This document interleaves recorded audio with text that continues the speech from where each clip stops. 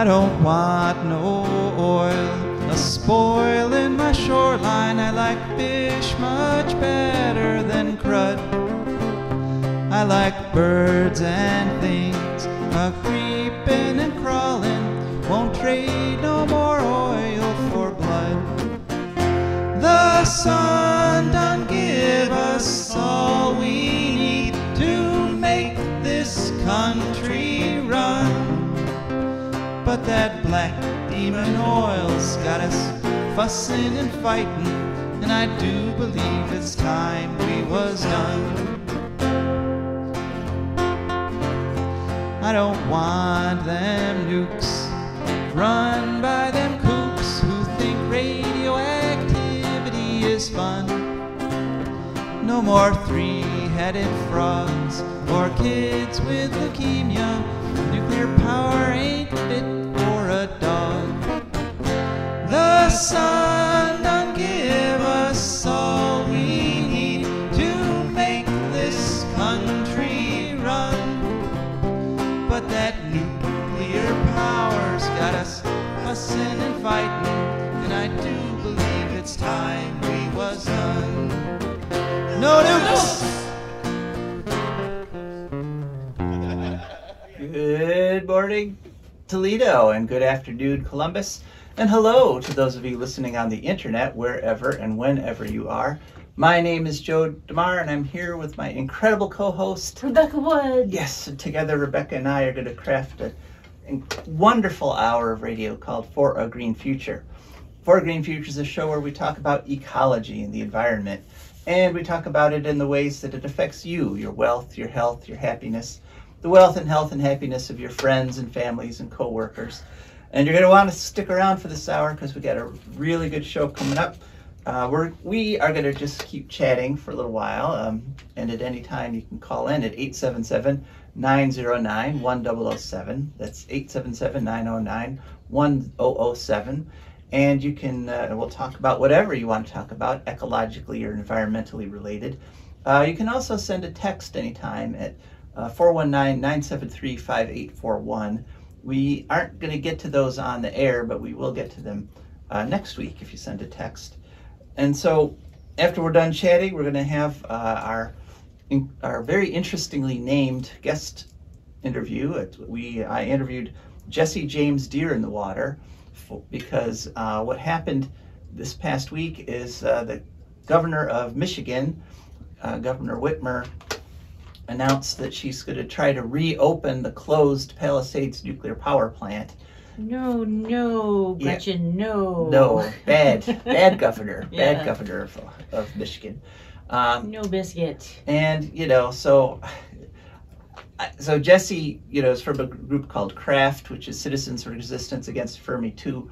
They're based in Michigan, and he's got quite a bit to say about this horrendous decision. Then we'll hear from our anti-horrendous, I guess you would say, wonderful patrons and sponsors. And after that, we'll hear from Rebecca. And Rebecca, what will you be telling us about this week? Marigolds. Marigolds, all right. That's a pretty topic. And then we'll have some ecological news.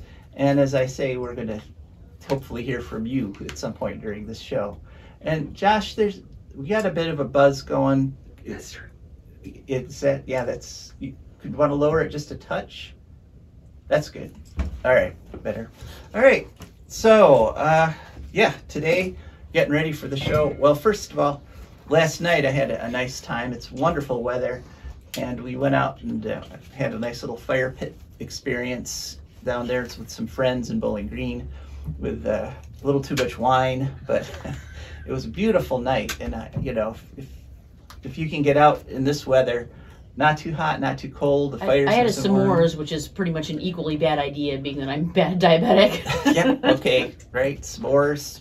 Right. So we were both at outdoor fire things. Having bad ideas. Bad ideas, doing bad things, but it was fun. It was really nice. It gets easier and easier to do bad things as your health declines.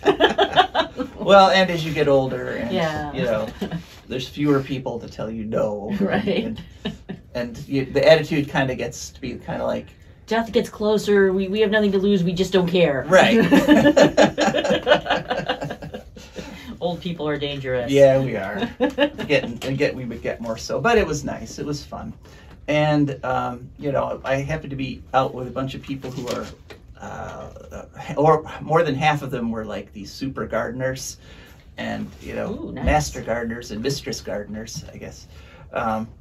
And so I was asking about planting peas, because you know, I know you can plant peas in the fall, you know, once the summer heat is gone, and they were like, it's too late, you've kind of missed it, but you know what, I'm going to do it anyway, because I feel like this fall it's going to be another one of those where there's not going to be any frost until we're like into December, just because things have gotten so hot around the planet. So I'm going to go ahead as an experiment. I'm going to plant peas this weekend, and I'll let you folks know how that goes.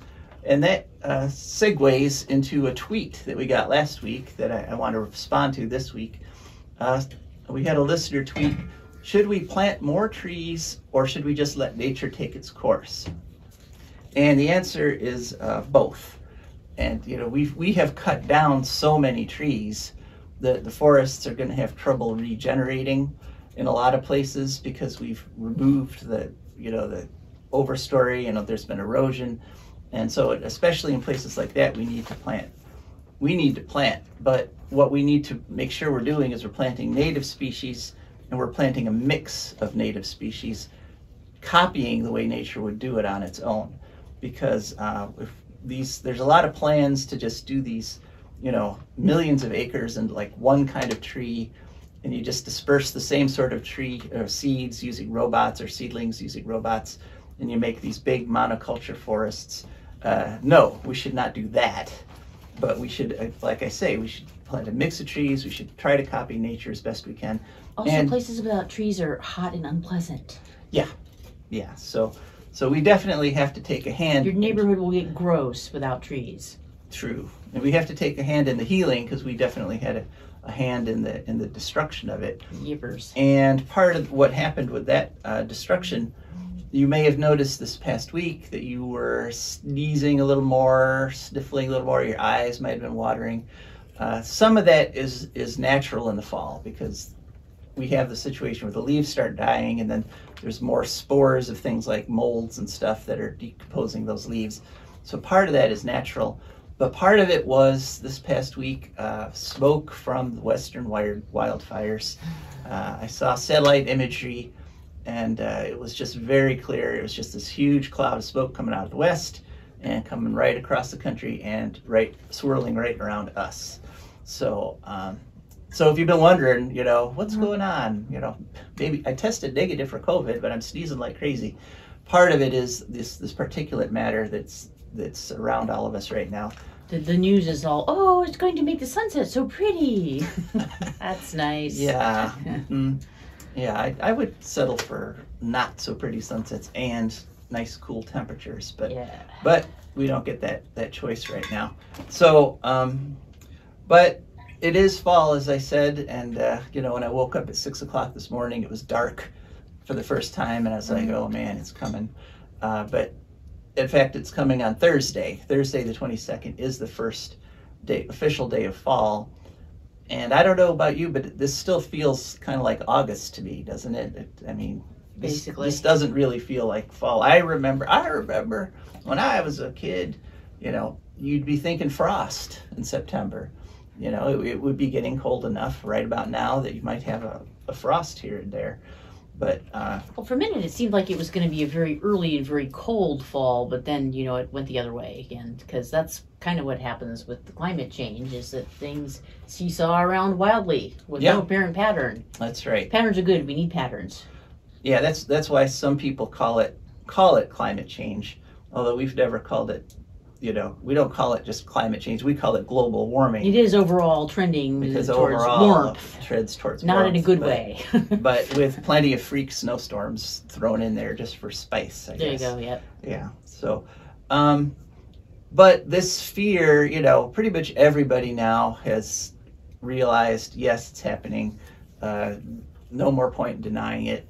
And so the politicians are using this fear that of global warming to push on us the terrible non-solution of nuclear power. And what happened, like I said, with Governor Whitmer, when a nuclear power plant closes, I allow myself a day of unbridled joy. Okay, I'm like, yay! It happened with Palisades. It's like Palisades closed, and an angel gets its wings. Exactly. And I allow nothing to get me down for 24 blissful hours. But Whitmer is like trying to take that back. You know, she's trying to reopen a closed plant, which this plant and Diablo Canyon, those two plants should have closed long ago, because this plant was operating on the edge of disaster for I'm guessing there was a reason years. It got closed down. There's It wasn't a bunch just because of reasons, we don't yeah. like nuke plants. There was something specifically wrong with that plant. Exactly, and we're going to hear about that now in our interview with Jesse James Deer in the Water, because the company that owned it actually shut it down early. Because it was falling apart and ready to blow. But now Whitmer, along with with Holtec, thinks that they could reopen it, which is just insane. And we'll hear about how insane that is right now. So go ahead, Josh. Let's hear the interview with Jesse James Deer in the Water. Okay, Jesse James Deer in the Water. Thanks so much for coming back to For a Green Future. Could you please tell everybody, say your name again and tell everybody who you're with? Yeah. My name's Jesse James Deer in Water. I'm community organizer with Citizens Resistance at Fermi 2 Craft. We oppose the operation of the Fermi 2 power plant. We would like to see it closed. The energy produced by it be produced by renewable resources. The plant also be safely decommissioned and all waste be secured that's on the Great Lakes. All right, a worthy goal, and we like to be able to support you any way we can in that. But the reason I asked you on today this week is because of the bombshell that Governor Whitmer dropped last week. This decision to try to keep the Palisades nuclear plant, or try to reopen the closed Palisades plant. Can you tell us a little bit about what's going on there? It's still a big issue, and it was really on the forefront of a lot of our minds here back during the summertime, whenever the civilian nuclear credits went through for the Department of Energy to prop up uneconomic, degrading, and failing aging reactors. And this year, and in June, Holtec applied for funding for these credits, and it was actually the application. They turned it in a few weeks after Palisades, after Entergy closed Palisades and transferred the ownership to Holtec. And so right now, Governor Whitmer has wrote a letter to Granholm, to Jennifer Granholm, basically, saying Palisades is a top priority for Michigan. We hope that Holtec can reopen Palisades to use the credits, and just goes into a whole bunch of different things. And so the bombshell was that it sounded like Palisades was going to get opened back up because there was a couple articles that came out. But upon further investigation and further searching and looking at more information, there's several moving parts, as one article had stated. And these moving parts are that Palisades, the site, is owned by Holtec. They have put in for the civil nuclear credits, but they still are requiring a third party to come in and do the repairs on the plant. And so it feels like Holtec is actually and could be just applying for this money and these funds so that they can keep the site open and active to potentially bring in more advanced and small modular reactors, as they say, because that was another thing that they had mentioned before, was Palisades being a potential site for their new small modular nuclear reactor. So, I mean, kind of like where we are is that the plant's closed. There is funding to keep it open and do the repairs that are required of it, because it is in bad shape. We know that much. But Holtec doesn't want to. Holtec doesn't want to be the ones to be responsible for that. So yeah, when you say it's in bad shape, I mean literally there were seals leaking. Right, they were kind of holding it together with duct tape, and in fact they closed it early, didn't they? Because there was so much was going wrong, and it was it's also one of the most embrittled plants in the country, so that if something did go wrong and they had to use emergency cooling, the thing could well have just shattered and blown up.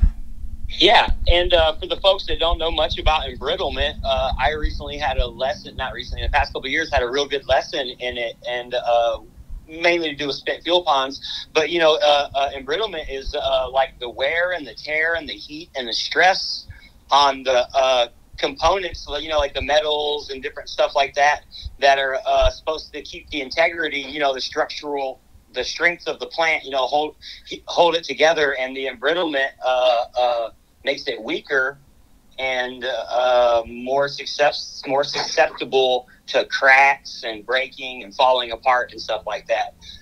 Yeah.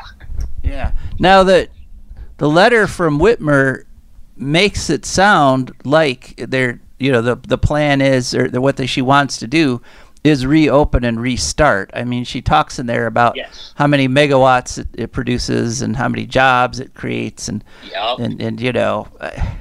so maybe Holtec's playing, a shell game there, but maybe it isn't. Maybe they are thinking of just reopening. Yeah. So as far as it goes with the third party, I kind of feel like that was the same scenario that they were in before, and some of the reporting that was done whenever this, was hot there a few months ago, was that they needed that third party. And so it still feels like that there's a chance that someone could step in if they can make a bunch of money or something like that. But so in my mind, it's 50-50 shell game. Holtec's just trying to hold on to place and space and face to bring in the new reactors, the small modular reactors, or they just really are letting Michigan have a chance at keeping it reopened, but Michigan has to find the third party. Now, Jennifer Granholm was she this nuclear crazy when she was governor? Now she's Secretary of Department of Energy, but was she that crazy when she was governor of Michigan? I thought she made her reputation promoting wind and solar in Michigan.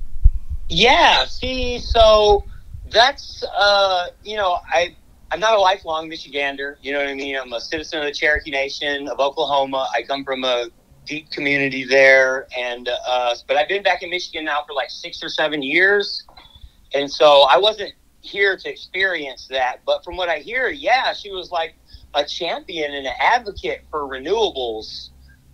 So I mean, maybe there was something that people missed back in the day because she was such a champion for renewables and people overlooked some things, or she was, a pro-nuclear back then too, but it just wasn't an issue that she had to speak on then.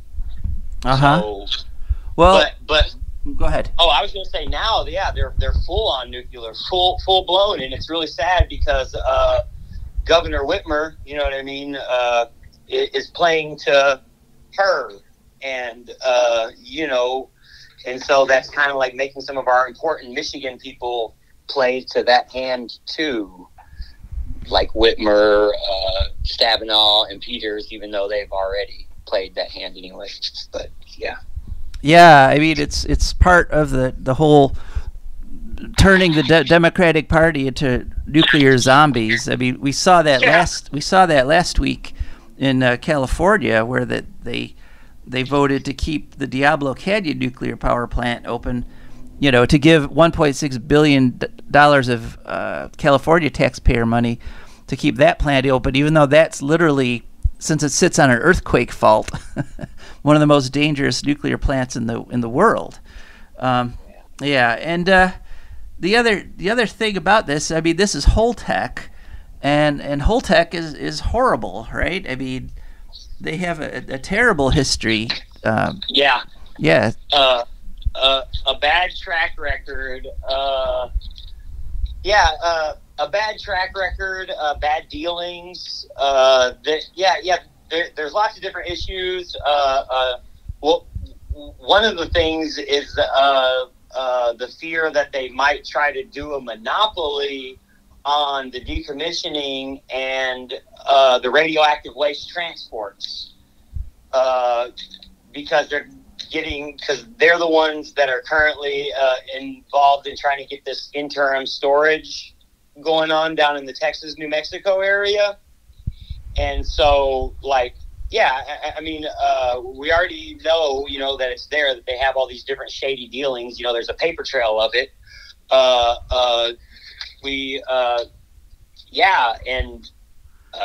The fear is that they'll get all these plants to do the decommissioning, do a crappy job on the decommissioning, rush the waste off to some place, and get all the government contracts for the transport, own the sites, own the decommissioning sites, potentially set up their new reactors at all these decommissioning sites, and become the owner of the nuclear industry, pretty much, in a sense.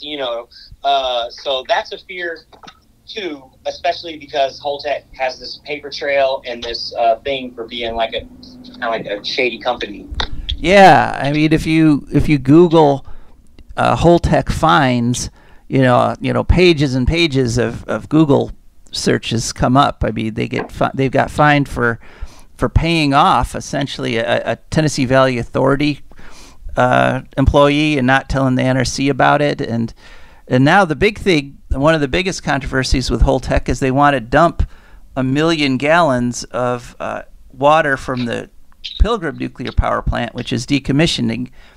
They want to just dump it into the bay or in Boston, into Boston Harbor, and that's that's just insane.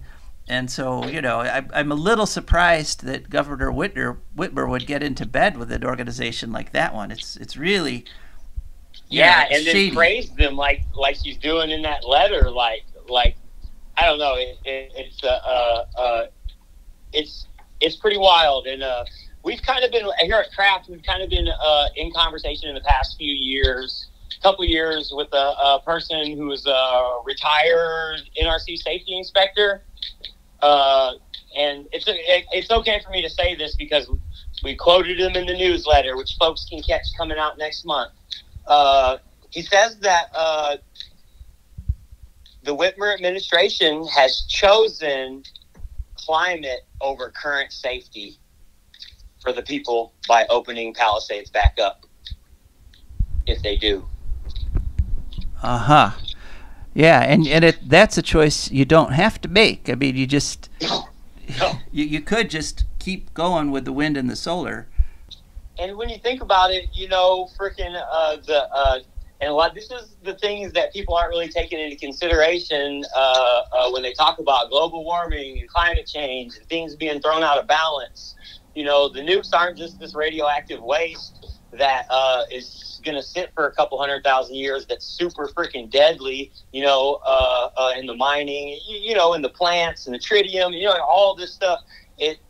It's not just that, there's also the man-made heat that's being put into our earth and our atmosphere from the core of, at the cores of these reactors that are going off at who knows what temperature. They have to displace, use and replace 45 million gallons of water a day just to keep it cool. And then, then they're putting all that back out into the water, but then there's also the heat that's coming from the stacks, and then there's the heat that's left at the core. Right. Yeah. And even that water vapor that that cooling towers put out, even that is actually a greenhouse gas.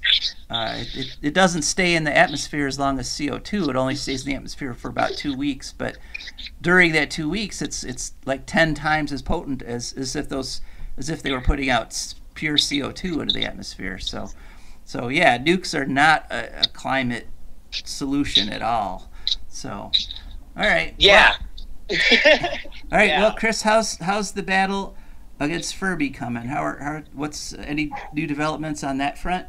It's tough. We're here deep in, DTE's planted deep in it. You see what the governor's saying about nuclear, so you can kind of imagine what we're going up against and what we're looking at. Some of the big news here, they put in for their dumping permit back in, I think it was April, and they're supposed to only have like 6 months or something like that to find out, or no, not 6 months. There's like it's a 180-day process, but the 180-day process has been pushed back like 6 months or something like that. So we figure there's something going on with the permit. And, as always, we would probably comment on it or do what we can around it, but we don't really know what's going on with it, so we can't we're not getting any information. So that's one thing there. We're hoping that maybe they're behind on some stuff or whatever, or on their permit, which won't get Fermi closed, but hopefully will change some pollution limits or something. And let's see here. Other big news on the Fermi front, the mayflies struck again. They arced a transformer, or like they hatched off the Lake Erie. This happened a couple years ago. They hatched off the lake and landed on the transformers, and it blew the power out, all the power to Fermi itself, and so they had to shut it down. That happened again last month. Oh, wow. Yeah. Yay, mayflies. Yeah. Yay, mayflies is right. They're freaking, exposing it for what it is, its weaknesses and everything. Yeah. If it could be shut down by bugs, it's not what you'd call a robust energy source. Yeah, man. But if you could just remind people of, how they could follow Craft and how they could see, keep up with you folks. Yeah, you can go to our website at shutdownfermi.org and sign up for the newsletter. And we also have a couple of action letters that folks can, submit. And then there's also our Facebook group, Craft, which is really good because that's where folks can get day-to-day information. You know what I mean? It moves a lot faster. Yeah. Thanks so much, Jim. So now we're going to hear from our wonderful advertisers and patrons. Thank you so much. And just a note, some of our patrons, it turns out that Patreon has dumped a bunch of them without telling either them or me. I just discovered this when I went back through my account. So if you're a regular patron and you've noticed that Patreon has stopped taking your money, you might have to go back in and re-up as a patron. So thanks for doing that. But in terms of advertisers, the Wood County Park District is a natural resources conservation agency. They protect natural spaces, maintain quality green spaces, provide engaging programming, and they teach people to love and respect nature. They restore wildlife habitats, and they lead people on outdoor adventures. Wood County Parks protects natural spaces in Wood County for all to enjoy, from 8 a.m. to 30 minutes past sunset every day of the year. And there's several ways to get a hold of them. One is to call them at 419-353-1897. That's 419-353-1897. You can also go to their website, which is wcparks.org. Very nice website full of pretty pictures. And they have an app that you can download. Go to any app store, search for WC Parks. And they also have a huge presence on social media, so you can look for them on Instagram and Twitter and Facebook and all such virtual places. So that's the Wood County Park District. And as I mentioned before, we're also brought to you by our patrons. And they are wonderful people who've gone to patreon.com, Patreon, and they searched for a Green Future. Up popped our Patreon page, and they scrolled through and decided which level of membership to join up at.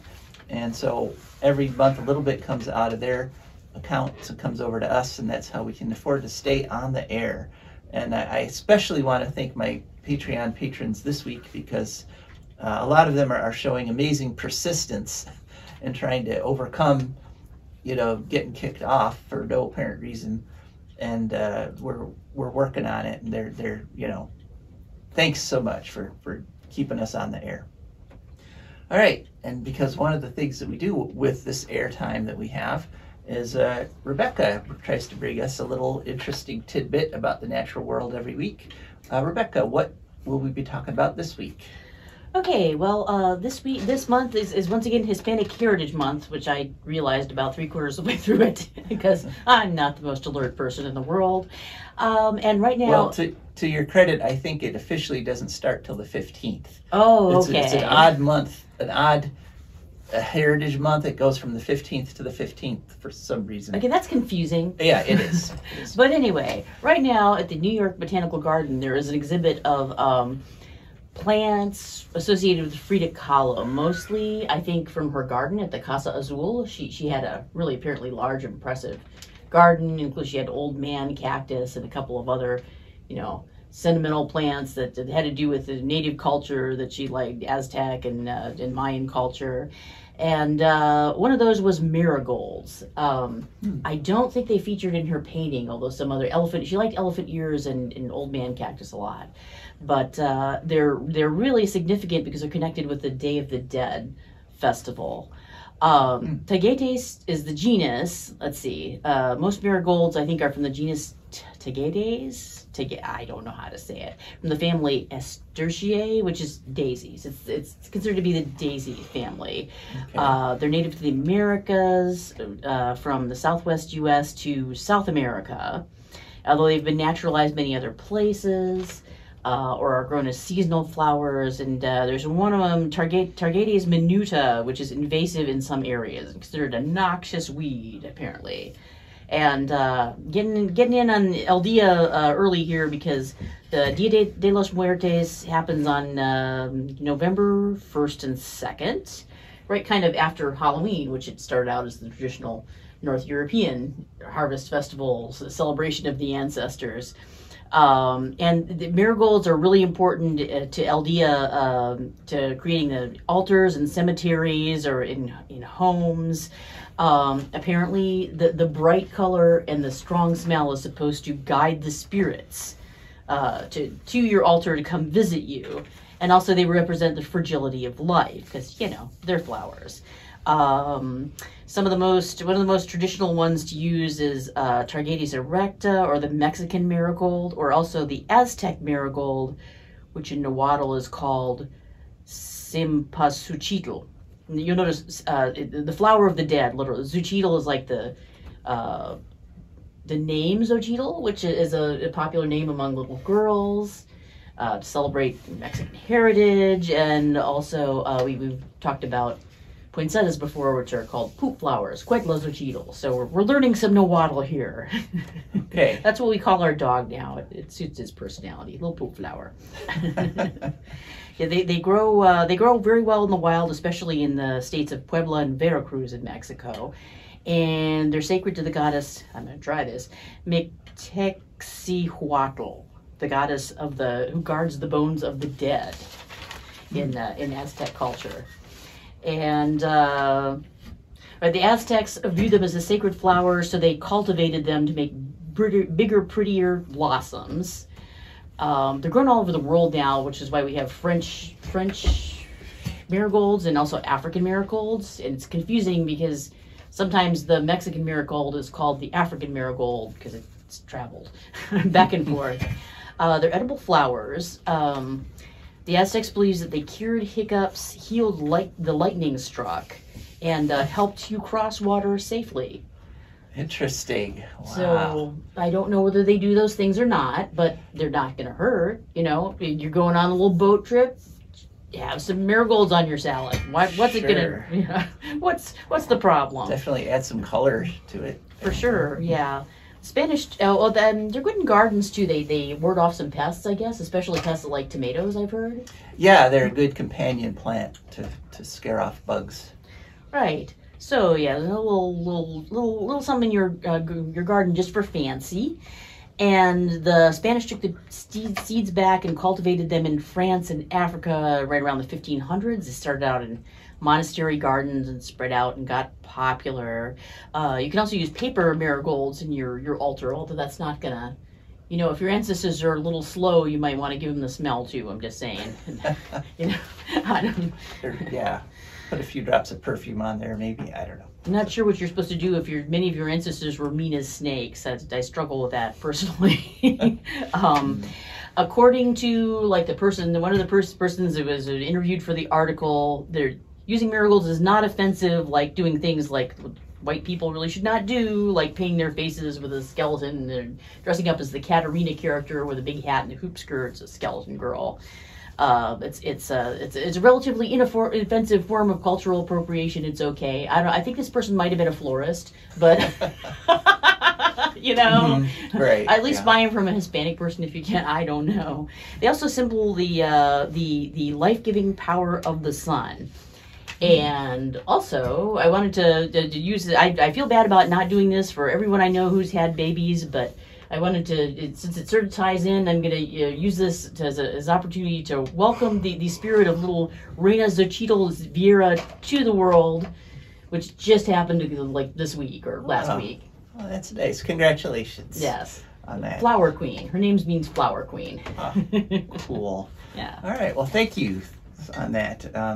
So, if you have any comments on marigolds, love them or hate them, either one, we'll talk to you at 877-909-1007, or any comment on anything we've talked about so far, or any comment on anything you'd like to talk about in terms of ecology and the environment. We are ready and waiting by the phone here. Josh is like poised over the buttons, so, well, kind of. All right, now on to ecological news. And we do have quite a bit of it, but we got some time. We should be able to get through it. First, biggest story, utilities new. Turns out there was a story in the Atlantic published September 7th. Title was, "It Wasn't Just Oil Spreading Denial." And what happened is they've uncovered a whole bunch of corporate communications saying that they knew the utility companies, the power companies, municipal utilities, and the companies like First Energy and all those knew global warming was here, knew that it was caused by humans, and made a conscious decision to deny it. And in fact, what happened is that there's two of the biggest utility company lobbyists, which, since utility companies are one of the most powerful lobbies in local, state, and federal government. One is called the Electric Power Research Institute. The other is called the Edison Electric Institute.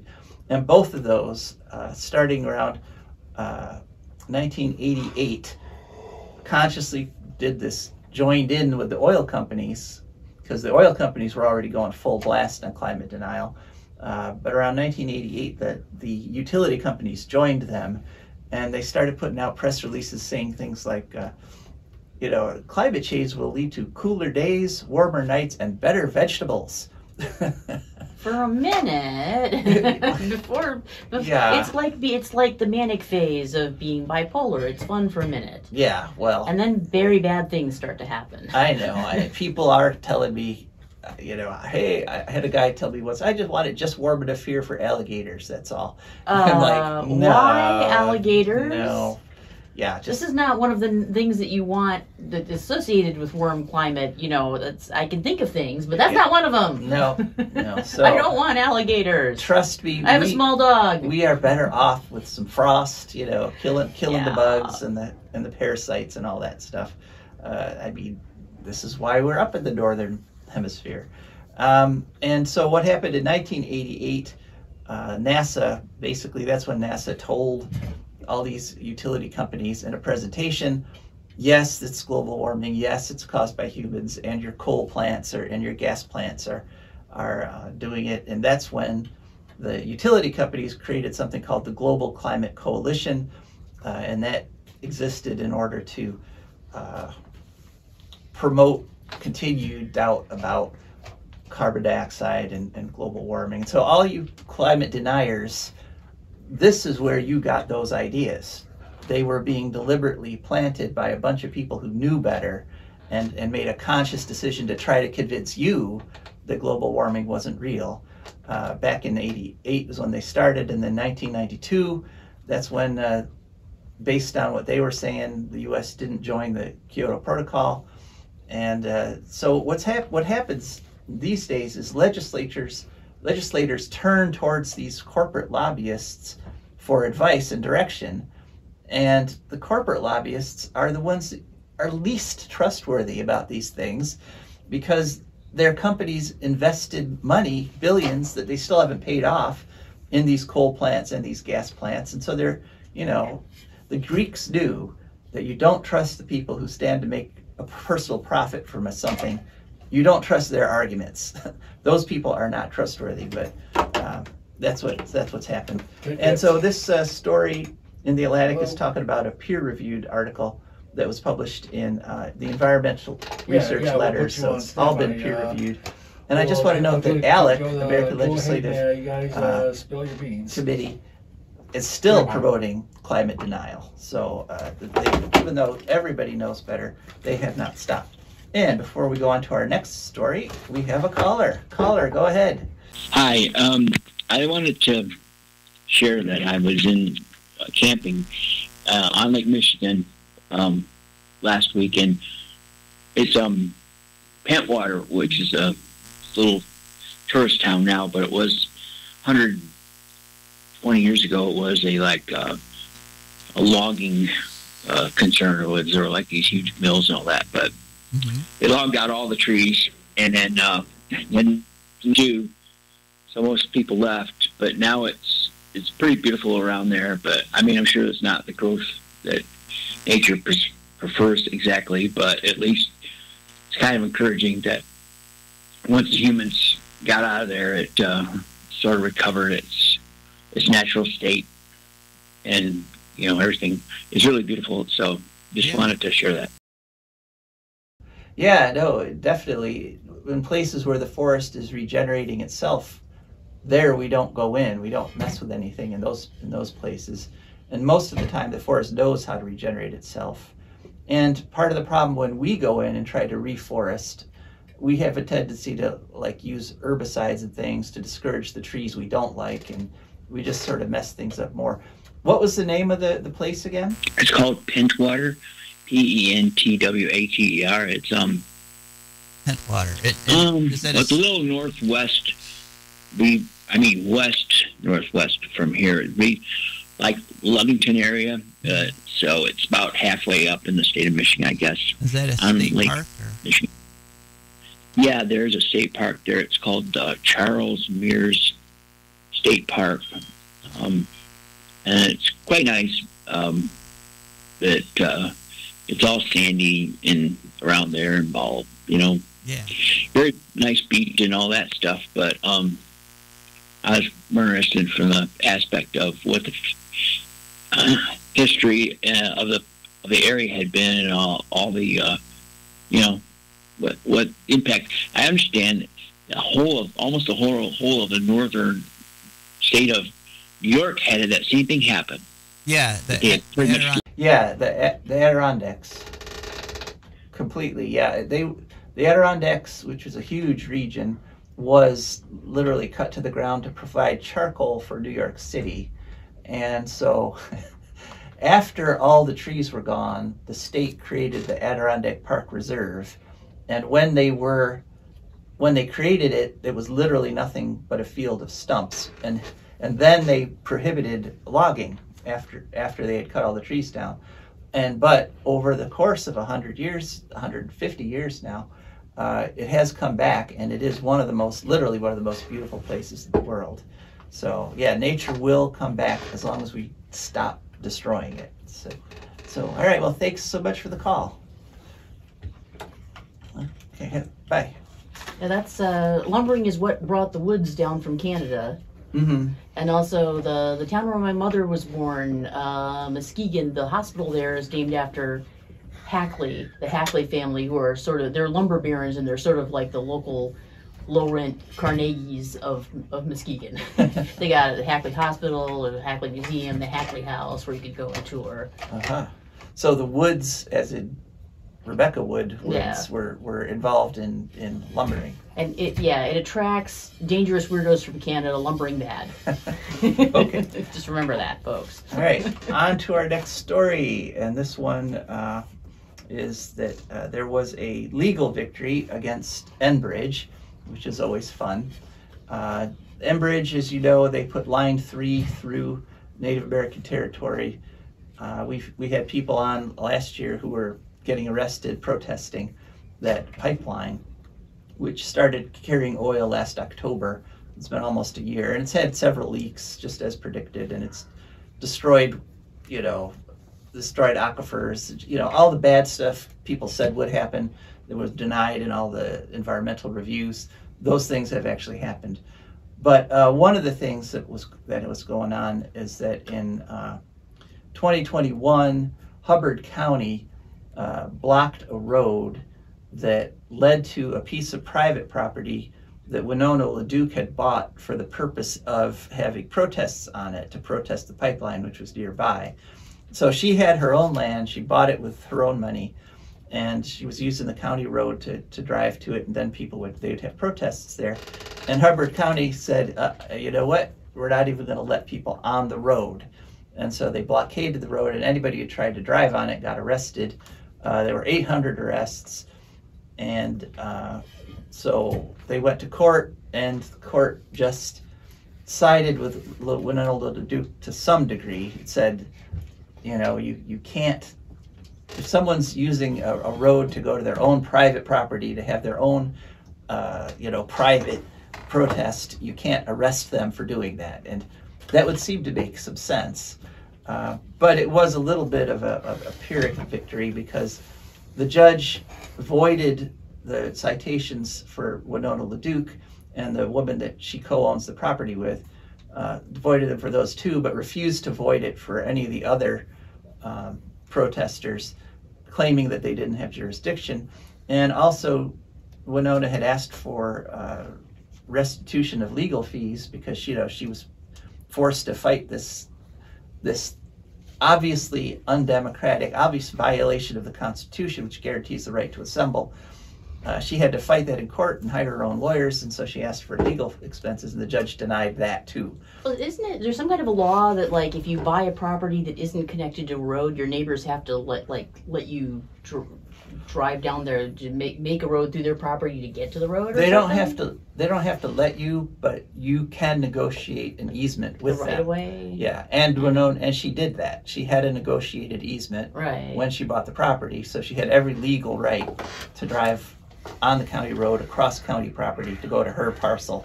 And the sheriff of Hubbard County violated that right, so the judge agreed. There was another little bit of a victory against Enbridge. So Enbridge had two big legal losses, and that is the Bad River Band of the Lake Superior Chippewa. Also, in terms of this pipeline, the Enbridge, this is Enbridge Line 5, actually. The company went right through their reservation without getting any kind of permission or without paying them any kind of rent or restitution, or they just were like, hey, we're building a pipeline, we can go wherever we want. And a judge has finally said no, you can't do that. It took 5 years to get this, and so the judge has said to Enbridge, you're going to have to reroute. And Enbridge is like, oh sure, we'll reroute, because they love building pipelines. So they're going to have to build a pipeline going around the reservation and then they'll turn off the one that's going through. But the judge also said, in the meantime, you don't need to turn off the pipeline. You can keep making your money. Oh. Yeah. Whatever. Let's reward them for breaking the law. Yeah, so they're going to keep making more than enough money. But apparently they're going to do some negotiating and maybe have to pay some rent for the time that they were illegally crossing the, and yeah, uncool. And so yeah, no, seriously. And so it's a 40-mile reroute. So there'll be more pipeline, but it was a victory for the Bad River Band of the Lake Superior Chippewa, because it legally said, guess what? People can't trespass on your land to build pipelines without any kind of restitution or negotiation. So that was good.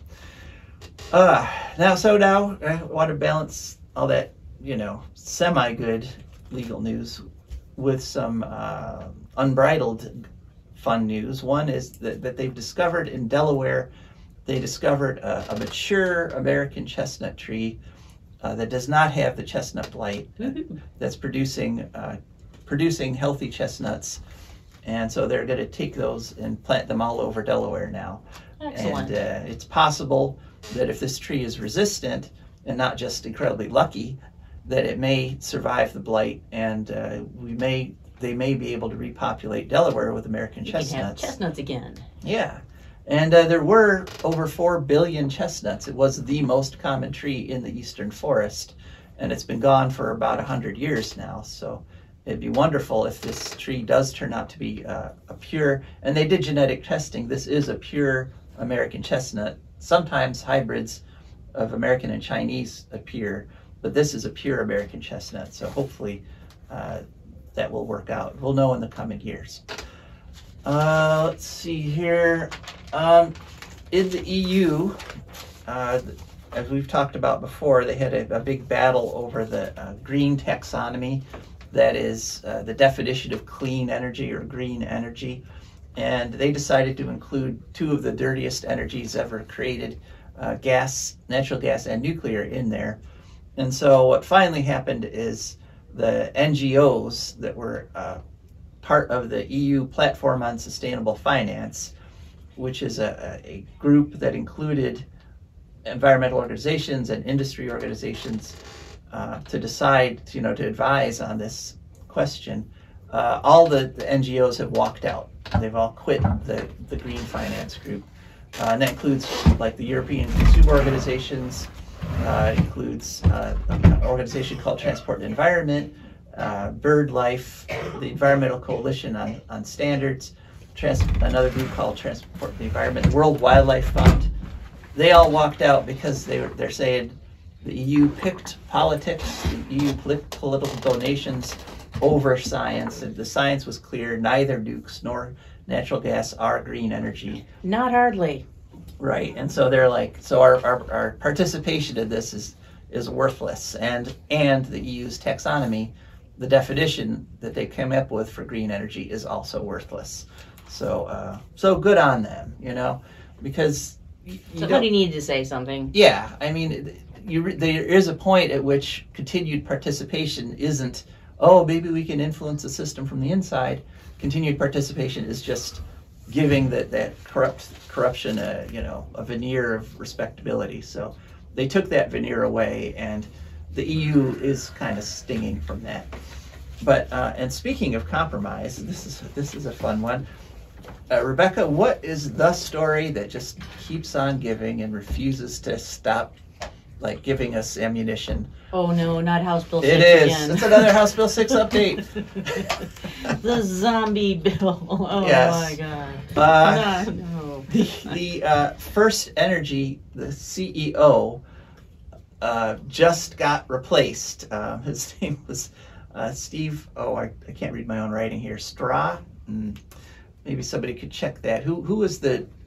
Josh, would you mind going on the internet? No, don't try to read my writing. If I can't do it, no one can. Just to see what was the name of the CEO that resigned.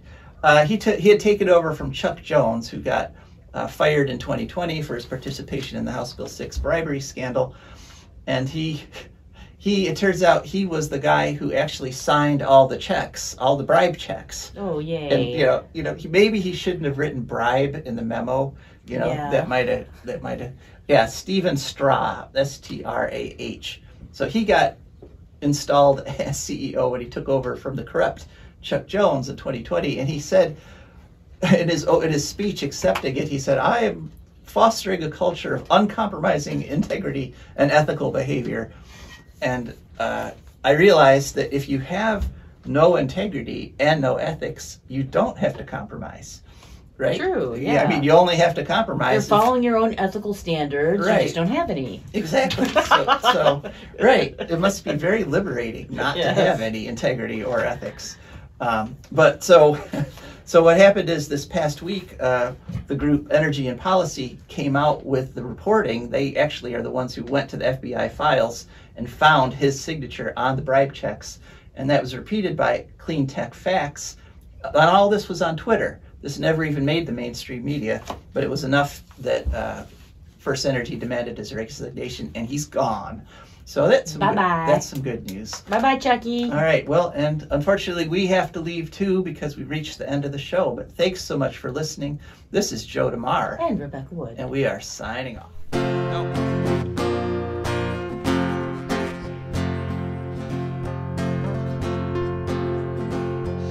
I don't want no oil, a spoil in my shoreline. I like fish much better than crud.